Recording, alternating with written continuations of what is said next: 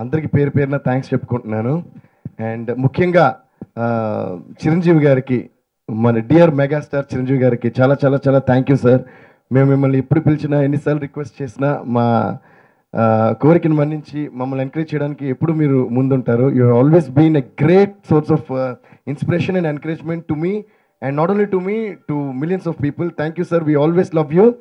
And మాది successful USA tour తర్వాత now we are going on this Australia and New Zealand tour. ఏంటంటే జనరల్గా live షోస్ని just to rise the bar of live shows అని ఇంకొక next రేంజ్కి తీసుకెళ్లే ప్రయత్నమే మేము చేసే ఈ షోస్. జనరల్గా అబ్రాడ్లో ఏంటంటే ఇండియన్ షోస్ అంటే అంత పెద్దగా ఉండవు, చిన్నగా ఉంటేనే ఒకటి ఉండేది. సో అప్పుడు యూఎస్ టూర్ ఏంటంటే చాలా ఇంటర్నేషనల్ రేంజ్లో ప్లాన్ చేసి అందరు Hollywood dancers, Hollywood musicians and Indian top most musicians and singers ఇలా చేసాం.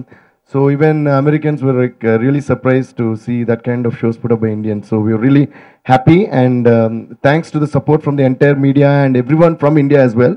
Alage, ఇప్పుడు Australia kuda we are having a lot of all the best, most talented Australian dancers and Australian musicians collaborating with us, and lot of topmost Indian musicians and singers traveling with me for this show. So thanks to each and every one ee tour ki support chese vallandarki. And thanks to the media once again. And I would like to thank KK Productions for doing this and making this happen in Australia. And now I would like to, chala premato, I would like to invite the one and only megastar, manandar hridayalni kaidu cheskunna megastar Chiranjeevi garni stage meedaki ravalsinదిగా కోరుకుంటున్నా. Ladies and gentlemen, let's give him a big round of applause.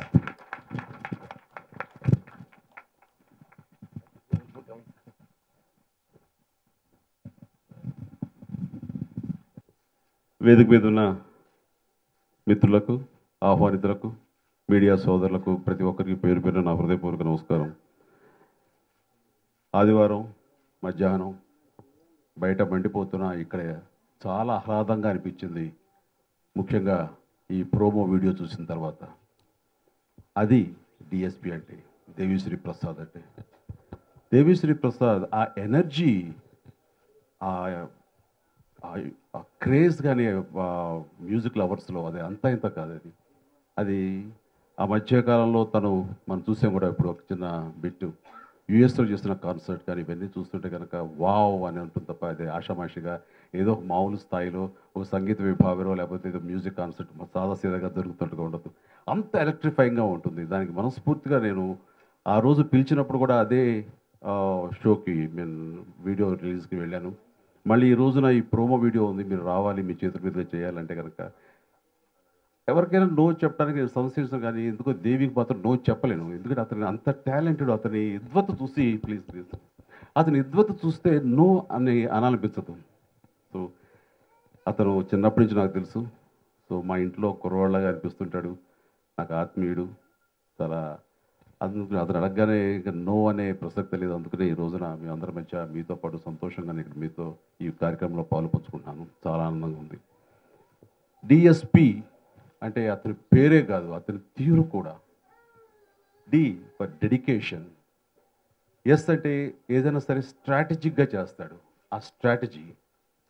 And P అంటే of course popularity. ఇంకా ఎలాగా జనాల్ని ఆకట్టుకోవాలి, ఎలా అలరించాలి, వాళ్ళ మన్నల్ని ఎలా పొందాలి, వాళ్ళు ఎలాగ దాసోహం చేసుకోవాలి, వాళ్ళని ఎలా మెస్పరైజ్ చేయాలంటే మాత్రం నిష్ణాతుడు. ఇతను మ్యూజిషియన్ కాదండి, మెజిషియన్. అంతటి. ఎందుకంటే సాదాసీదాగా మనం ఇలాంటి మ్యూజిక్ కాన్సర్ట్ జరగడం అన్నది దేశ విదేశాల్లోనూ ప్రాంతీయంగానూ అది కొత్త ఏం కాదు. గతంలో ఎంతోమంది అద్భుతంగా ఇలాంటివి కాన్సర్ట్స్లో రాణించారు, మనల్ని అలరించారు, మంచిగా శభాష్ అనిపించారు. కానీ దాని యొక్క ఫిలాసఫీని మార్చేశాడు. మరి ఎప్పుడో మైకేల్ జాక్సన్ ఇలాంటి పెద్ద పెద్ద రాక్ స్టార్స్ హాలీవుడ్, మన వెస్ట్రన్ సైడ్ అటు చూస్తుంటాం అమెరికాలోను. అవి చూస్తే చాలా బాగుంటుంది. ఇలాంటివి మనకు కుదరదు కదా, ఇలా ఈ స్థాయికి మనం వెళ్ళలేం కదా అని ఉన్న ఆ సమయంలో ఎందుకు చేయకూడదు అని ఒక ఛాలెంజింగ్గా తీసుకుని తన పరిధిలో తను చేస్తున్నటువంటి ఈ సాంగ్స్ని తీసుకుని ఇతర ప్రాంతాల్లో ఉండేటటువంటి మన తెలుగు, తమిళ్, హిందీ ఇండియన్స్ ఎవరైతే ఉన్నారో వాళ్ళ కోసంగా, వాళ్ళని అలరించడం కోసంగా అక్కడికి వెళ్ళి ఖర్చు కూడా వెనుకాడకుండా అక్కడ డాన్సర్స్ని, అక్కడ మ్యూజిషియన్స్ని, అక్కడ కొంతమంది ఎక్స్ట్రా టెక్నీషియన్స్ని వీళ్ళందరినీ కూడాను సమన్వయపరుచుకుని తను ఇచ్చే డ్యాన్స్ చూస్తుంటే చాలా గర్వంగా ఉంటుంది. ఇది మా తెలుగు వాళ్ళం, మేము కూడా ఆ స్థాయికి గలం, ఆ రకంగా కాన్సర్ట్స్ చేయగలని నిరూపించాడు దేవిశ్రీ ప్రసాద్. ఆ రకంగా అతనికి ఉన్నటువంటి ఆ జీల్కి నేను మనస్ఫూర్తిగా అభినందిస్తున్నాను. అంటే నిజంగా గర్వపడుతున్నాం. లేకపోతే ఏముంది, వెళ్తారు వెనకాల మ్యూజిషియన్స్ ఉంటారు, సింగర్స్ పాడుతారు, అయిపో అది ఆ పాటలు వింటమే, అది ఇంట్లో కూర్చుని విన్నా సరే మనం ఎంజాయ్ చేయొచ్చు. కానీ అటు చూడటానికి ఇటు వినటానికి అండ్ లేచి మనం మర్చిపోయేలా చేసేలాగా ఆ కాన్సర్ట్స్ అంత బాగా డిజైన్ చేసి తను పార్టిసిపేట్ చేసి తనంతగా అలరించాడంటే కనుక ఈ వండర్ఫుల్ ఏమనాలి, wonder, music wonder Devi Sri Prasad నిజంగానే. అలాగే ఇక రాబోయే రోజుల్లో ఆస్ట్రేలియా, న్యూజిలాండ్లో తన ప్రతిభ చూపించడానికి మన గొప్పగా మనం ఫీల్ అయ్యే స్థాయికి రాబోతున్నటువంటి ఈ కాన్సర్ట్స్ సక్సెస్ఫుల్ అవ్వాలని చెప్పేసి, అది మంచి పేరు తీసుకురావాలని మనస్ఫూర్తిగా నేను కోరుకుంటూ నాకు ఈ అవకాశం ఇచ్చినందుకు ధన్యవాదాలు. ఇక్కడ ఇంకొక విషయం చెప్పాలి. ఇలాంటివి చేస్తున్నప్పుడు ఎంతో కొంత విరాళాల రూపంలోనో టికెట్ రూపంలోనో తనకు కొంత ఆదాయం వస్తుంది. ఆ ఆదాయం స్వలాభాన్ని కాకుండా సమాజ సేవ కోసంగా వినియోగించడం అనేది నిజంగా మనస్ఫూర్తిగా మనందరం భారతతోటి ఆయన అభినందించాల్సినది.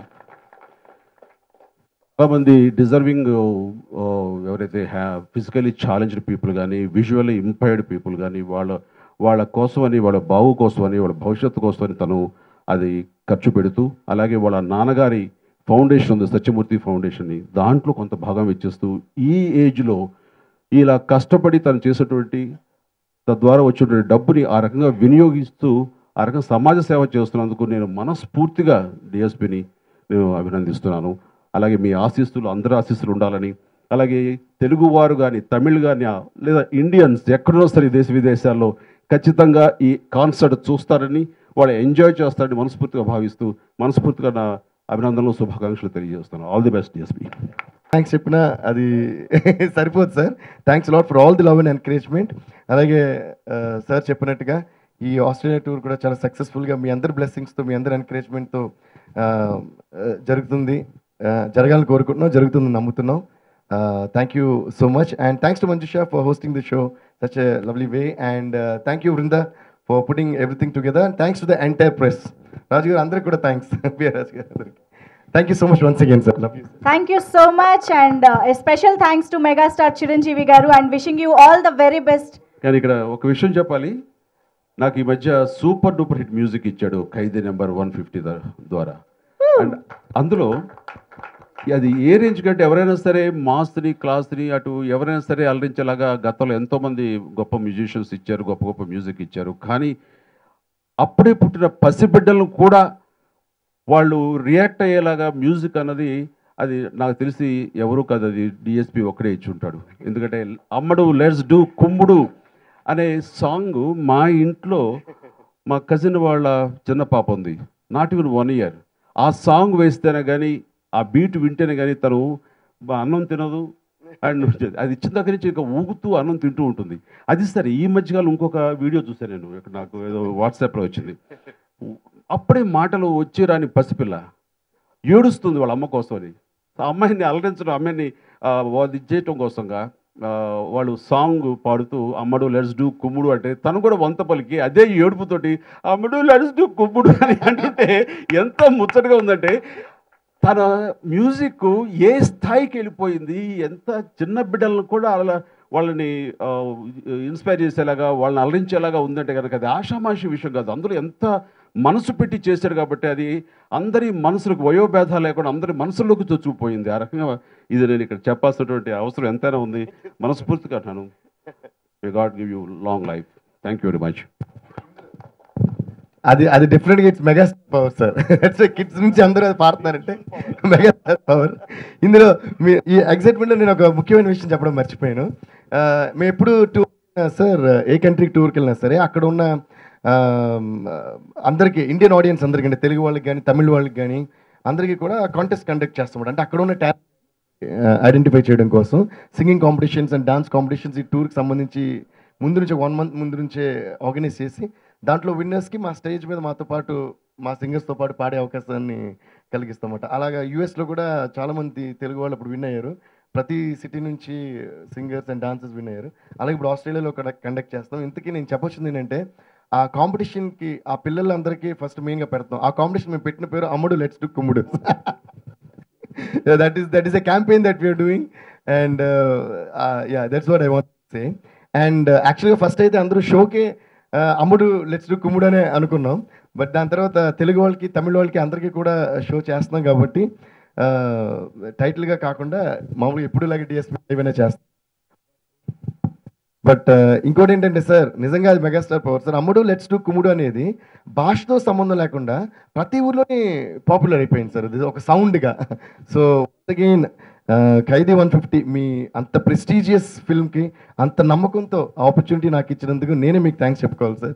సో ఆ ఎంకరేజ్మెంటే నేను నా మ్యూజిక్ చేసేలా చేసింది. అండ్ నా మీద మీరు పెట్టిన నమ్మకం made me do all the good things. And you megastar took it to that range where it is now. Thank you, sir. Thanks a lot. Thanks a lot. And we all love you, sir. We all love you forever and ever and ever. Guys, once again, big round of applause to the one and only megastar, Ammudu. Let's do Kummudu. Yeah.